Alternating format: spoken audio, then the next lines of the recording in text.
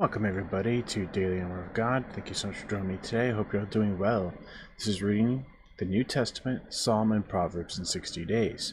And 40, we'll be reading 1 Corinthians 4 through 9, actually 4 through 10, and Psalm 105, 106. So let's get started here in 1 Corinthians chapter 4. Let a man so account of us as the ministers of Christ and stewards of the mysteries of God. Moreover, it is required in stewards that a man be found faithful. But with me it is a very small thing that I should be judged of you, or of a man's judgment. Yea, I judge not my own self. For I know nothing by myself, yet am I not hereby justified, but he that judgeth me is the Lord. Therefore judge nothing before the time, until the Lord come, who both will bring to light the hidden things of darkness, and will make manifest the counsels of the hearts. And then shall every man have praise of God. And these things, brethren, I have in a figure transferred to myself and to Apollos for your sakes, that ye might learn, and us not to think of men above that which is written, that no one of you be puffed up for one against another. For who maketh thee to differ from another, and what hast thou that thou didst not receive? Now if thou didst receive it, why dost thou glory, as if thou hadst not received it? Now if ye are full, now if ye are rich, ye have reigned as kings without us, and I would to God ye did reign, that we also might reign with you. For I think that God hath set forth us the apostles last, as it were appointed to death, for we are made a spectacle unto the world, and to angels and to men. We are fools for Christ's sake, but ye are wise in Christ. We are weak, but ye are strong. Ye are honorable, but we are despised. Even unto this present hour we both hunger and thirst, and are naked, and are buffeted, and have no certain dwelling place. And labor, working with our own hands, being reviled, we bless, being persecuted, we suffer it. Being defamed, we entreat, we are made as the filth of the world, and are the offscouring of all things unto this day. I write not these things to shame you, but as my beloved sons to warn you. For though ye have 10,000 instructors in Christ, yet have ye not many fathers. For in Christ Jesus I have begotten you through the gospel. Wherefore I beseech you, be ye followers of me. For this cause have I sent unto you Timotheus, who is my beloved son and faithful in the Lord, who shall bring you into remembrance of my ways which be in Christ, as I teach everywhere in every church. Now some are puffed up as though I would not come to you, but I will come to you shortly, if the Lord will, and I will know not the speech of them which are puffed up, but the power. For the kingdom of God is not in word, but in power. What will ye? Shall I come unto you with a rod, or in love, and in the spirit of meekness? 1 Corinthians 5. It is reported commonly that there is fornication among you, and such fornication as is not so much as named among the Gentiles, that one should have his father's wife. And ye are puffed up, and have not rather mourned, that he that hath done this deed might be taken away from among you. For I verily, as absent in body but present in spirit, have judged already, as though I were present, concerning him that hath so done this deed. In the name of our Lord Jesus Christ, when ye are gathered together, and my spirit, with the power of our Lord Jesus Christ, to deliver such a one unto Satan for the destruction of the flesh, that the spirit may be saved in the day of the Lord Jesus. Your glorying is not good. Know ye not that a little leaven leaveneth the whole lump? Purge out therefore the old leaven, that ye may be a new lump, as ye are unleavened. For even Christ our Passover is sacrificed for us. Therefore let us keep the feast, not with the old leaven, neither with the leaven of malice and wickedness, but with the unleavened bread of sincerity and truth. I wrote unto you in an epistle not to company with fornicators, yet not altogether with the fornicators of this world, or with the covetous, or with extortioners, or with idolaters, for then must ye needs go out of the world. But now I have written to you not to keep company, if any man that calleth a brother be a fornicator, or covetous, or idolater, or a railer, or a drunkard, or an extortioner. With such a one know not to eat. What have I to do to judge them also that are without? Do not ye judge them that are within? But them that are without God judgeth. Therefore put away from among yourselves that wicked person. 1 Corinthians 6. Dare any of you, having a matter against another, go to law before the unjust and not before the saints? Do ye not know that the saints shall judge the world? And if the world shall be judged by you, are ye unworthy to judge the smallest matters? Know ye not that we shall judge angels? How much more things that pertain to this life? If then ye have judgments of things pertaining to this life, set them to judge who are least esteemed in the church. I speak to your shame. Is it so that there is not a wise man among you? No, not one that shall be able to judge between his brethren. But brother goeth to law with brother, and that before the unbelievers. Now therefore there is utterly a fault among you, because ye go to law one with another. Why do you not rather take wrong? Why do you not rather suffer yourselves to be defrauded? Nay, ye do wrong and defraud, and that your brethren. Know ye not that the unrighteous shall not inherit the kingdom of God? Be not deceived, neither fornicators, nor idolaters, nor adulterers, nor effeminate, nor abusers of themselves with mankind, nor thieves, nor covetous, nor drunkards, nor revilers, nor extortioners shall inherit the kingdom of God. And such were some of you. But ye are washed, but ye are sanctified, but ye are justified in the name of the Lord Jesus and by the Spirit of our God. All things are lawful unto me, but all things are lawful for me, but I will not be brought under the power of any. Meats for the belly, and belly for meats, but God shall destroy both it and them. Now the body is not for fornication, but for the Lord, and the Lord for the body. And God hath both raised up the Lord, and will also raise up us by his own power. Know ye not that your bodies are the members of Christ? Shall I then take the members of Christ and make them the members of a harlot? God forbid. What? Know ye not that he which is joined to a harlot is one body? For two, saith he, shall be one flesh. But he that is joined unto the Lord is one spirit. Flee fornication. Every sin that man doeth is without the body, but he that committeth fornication sinneth against his own body. What? Know ye not that your body is a temple of the Holy Ghost which is in you, which ye have of God, and ye are not your own? For ye are bought with a price. Therefore glorify God in your body and in your spirit, which are God's. 1 Corinthians 7. Now concerning the things whereof you wrote unto me, it is good for a man to not touch a woman. Nevertheless, to avoid fornication, let every man have his own wife, and let every woman have her own husband. Let the husband render unto the wife due benevolence, and likewise also the wife unto the husband. The wife hath not power of her own body, but the husband, and likewise also the husband hath not power of his own body, but the wife.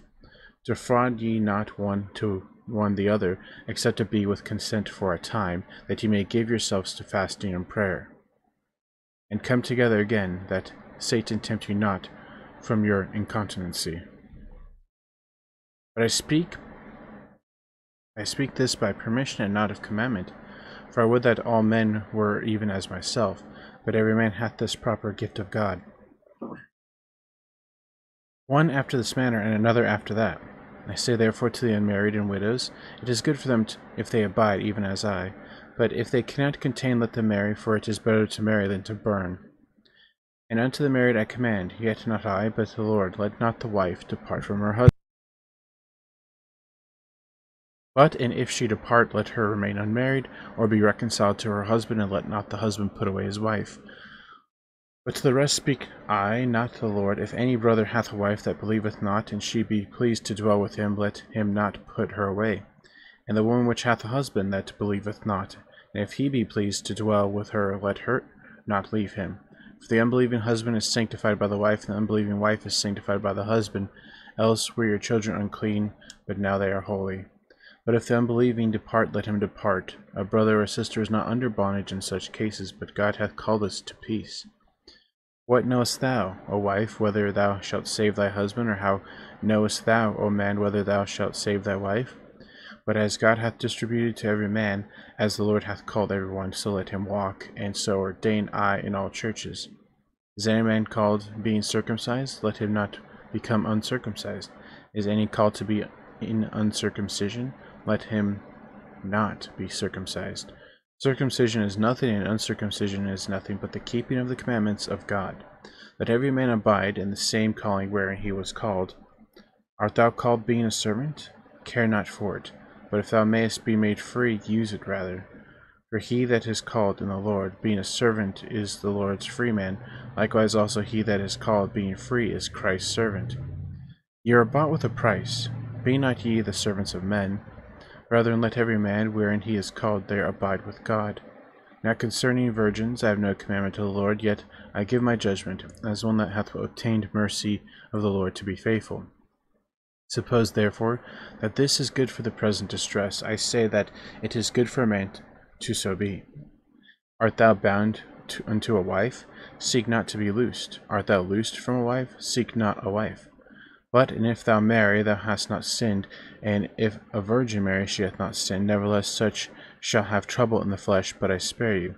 But this I say, brethren, the time is short. It remaineth that both they that have wives be as though they had none, and they that weep as though they wept not, and they that rejoice as though they rejoiced not, and they that buy as though they possess not, and they that use this world as not abusing it. For the fashion of this world passeth away.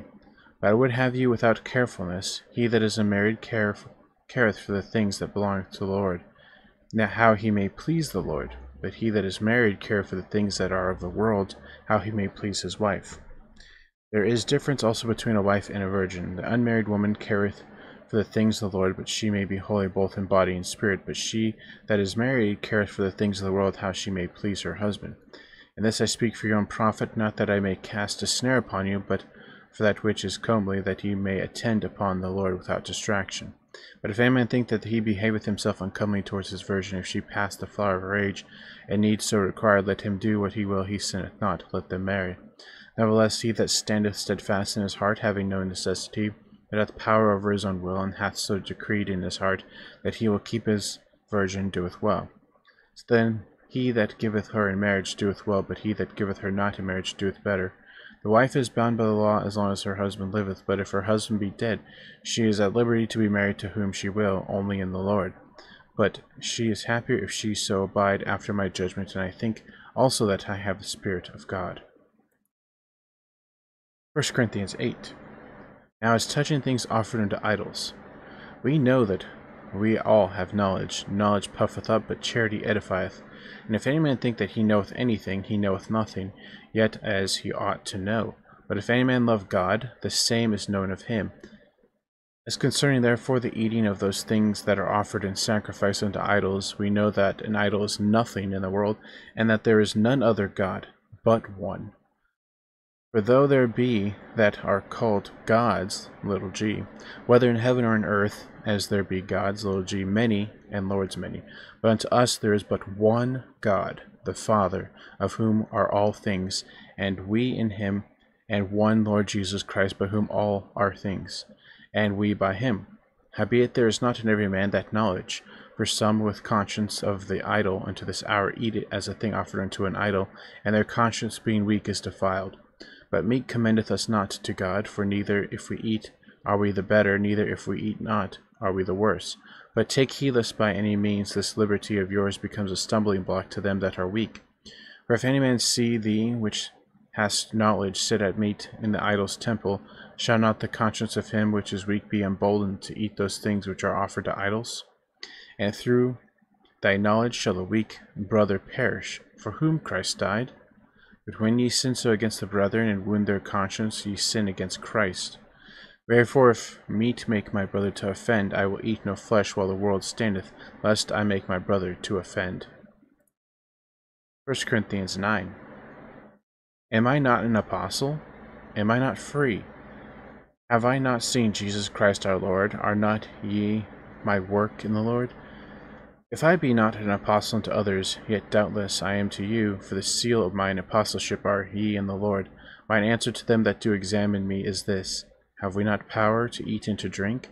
Have we not power to lead about a sister, a wife, as well as other apostles, and as the brethren of the Lord and Cephas? Or I only and Barnabas, have not we power to forbear working? Who goeth a warfare at any time of his own charges? Who planteth a vineyard, and eateth not of the fruit thereof? Or who feedeth a flock, and eateth not of the milk of the flock? Say I these things as of a man, or saith not the law the same also? For it is written in the law of Moses, Thou shalt not muzzle the mouth of an ox that treadeth out the corn. Doth God take care for the oxen? Or saith he altogether for our sakes, no doubt this is written, that he that ploweth should plow in hope, and that he that thresheth in hope should be a partaker of hope. We have sown unto your spiritual things, it is a great thing if we shall reap your carnal things. If others be partakers of this power of you, are not we rather? Nevertheless, we have not used this power, but suffer all things, lest we should hinder the gospel of Christ. Do ye not know that they which minister about holy things live of the things of the temple, and they which wait at the altar are partakers with the altar? Even so hath the Lord ordained, that they which preach the gospel should live of the gospel. But I have used none of these things, neither have I written these things, that it should be so done unto me. For it were better for me to die, than that any man should make my glory void. For though I preach the gospel, I have nothing to glory of. For necessity is laid upon me, yea, woe is unto me, if I preach not the gospel. For I do this thing willingly, I have a reward. But if against my will, a dispensation of the gospel is committed unto me. What is my reward then? Verily that, when I preach the gospel, I may make the gospel of Christ without charge, that I abuse not my power in the gospel. For though I be free from all men, yet have I made myself servant unto all, that I might gain the more. And unto the Jews I became as a Jew, that I might gain the Jews. To them that are under the law, as under the law, that I might gain them that are under the law. To them that are without the law, as without the law, being not without law to God, but under the law to Christ, that I might gain them that are without the law.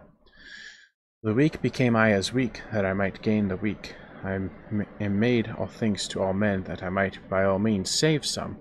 And this I do for the gospel's sake, that I might be partaker thereof with you. Know ye not that they which run a race run all, but one receiveth the prize? So run, that ye may obtain. Every man that striveth for the mastery is temperate in all things. Now they do it to obtain a corruptible crown, but we an incorruptible. I therefore so run, not as uncertainty, so I fight, not as one that beateth the air. But I keep under my body and bring it into subjection, lest that by any means, when I have preached to others, I myself should be a castaway. 1 Corinthians 10. Moreover, brethren, I would not that ye should be ignorant, how that all our fathers were under the cloud, as passed through the sea. And all were baptized unto Moses in the cloud and in the sea, and did eat the same spiritual meat, and did all drink the same spiritual drink, for they drank of that spiritual rock that followed them, and that rock was Christ. But with many of them God was not well pleased, for they were overthrown in the wilderness. Now these things were our examples, to the intent that we should not lust after evil things, as they also lusted, neither be ye idolaters, as some of them, as it is written, the people sat down to eat and drink, and rose up to play. Neither let us commit fornication, as some of them committed, and fell in one day 23,000. Neither let us tempt Christ, as some of them also tempted, and were destroyed of serpents. Neither murmur ye, as some of them also murmured, and were destroyed of the destroyer. Now all these things happen unto them for ensamples, and they are written for our admonition, upon whom the ends of the world are come. Wherefore let him that thinketh he standeth take heed lest he fall. There hath no temptation taken you but such as is common to man. But God is faithful, who will not suffer you to be tempted above that ye are able, but will with the temptation also make a way to escape, that ye may be able to bear it. Wherefore, my dearly beloved, flee from idolatry. I speak to the wise men. Judge ye what I say. The cup of blessing which we bless, it is not the communion of blood of Christ? The bread which we break, is it not the communion of the body of Christ? For we being many are one bread and one body, for we are all partakers of that one bread.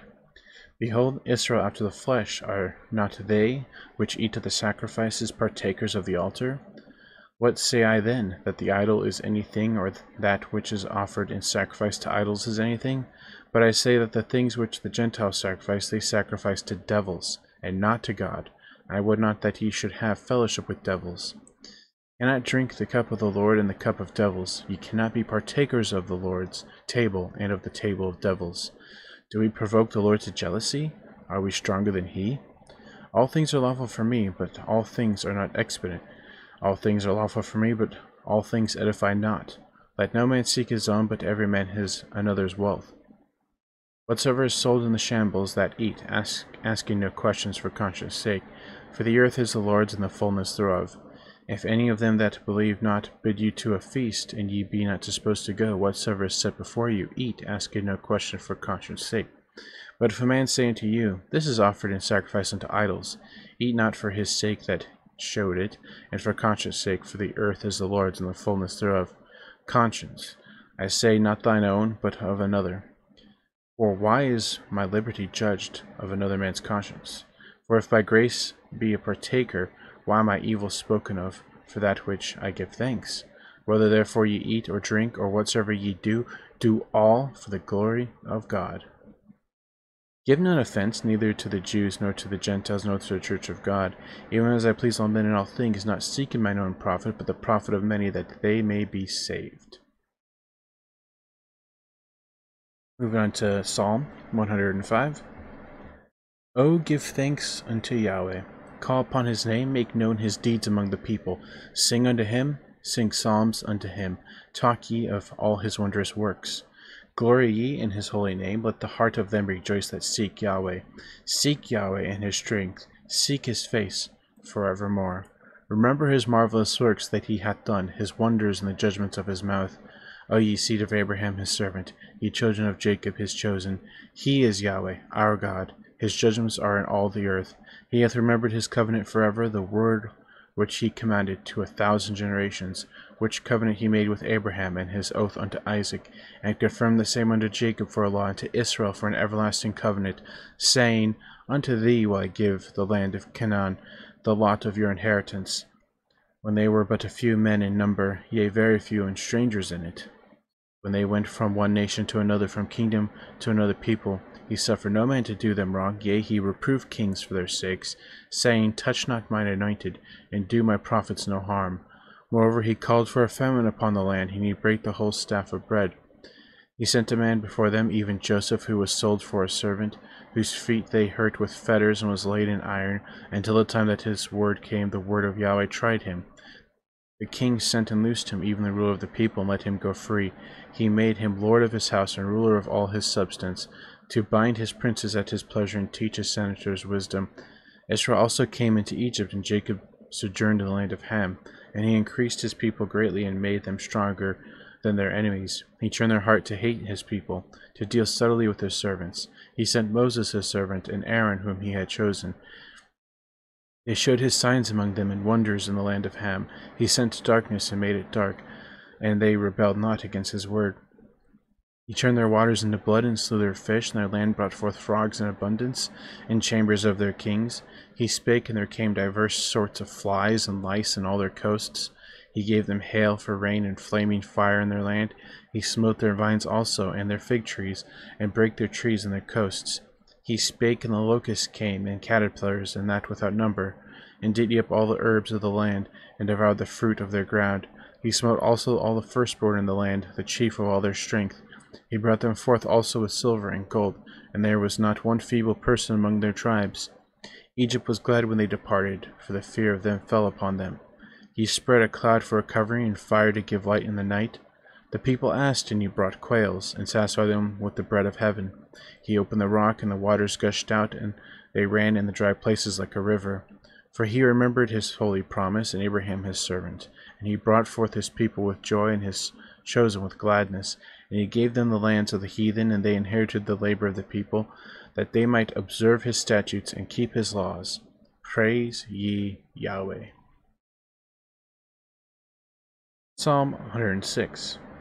Praise ye Yahweh. O give thanks unto Yahweh, for he is good, for his mercy endureth forever. Who can utter the mighty acts of Yahweh? Who can show forth all his praise? Blessed are they that keep judgment, and he that doeth righteousness at all times. Remember me, O Yahweh, with the favor that thou bearest unto thy people. O visit me with thy salvation. that I may see the good of thy chosen, that I may rejoice in gladness of thy nation, that I may glory with thine inheritance. We have sinned with our fathers, we have committed iniquity, we have done wickedly. Our fathers understood not thy wonders in Egypt. They remembered not the multitude of thy mercies, but provoked him at the sea, even at the Red Sea. Nevertheless he saved them for his name's sake, that he might make his mighty power to be known. He rebuked the Red Sea also, and it was dried up. So he led them through the depths, as through the wilderness. And he saved them from the hand of him that hated them, and redeemed them from the hand of the enemy. And the waters covered their enemies. There was not one of them left. Then believed they his words, they sang his praise. They soon forgot his works. They waited not for his counsel, but lusted exceedingly in the wilderness, and tempted God in the desert. And he gave them their request, but sent leanness into their soul. They envied Moses also in the camp, and Aaron the saint of Yahweh. The earth opened and swallowed up Dathan, and covered the company of Abiram. And a fire was kindled in their company. The flame burned up the wicked. They made a calf in Horeb, and worshipped a molten image. Thus they changed their glory into the similitude of an ox that eateth grass. They forgat God their Saviour, which had done great things in Egypt, wondrous works in the land of Ham, and terrible things by the Red Sea.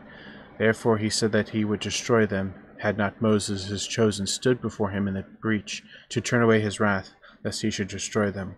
Yea, they despised the pleasant land, they believed not his word, but murmured in their tents, and hearkened not unto the voice of Yahweh.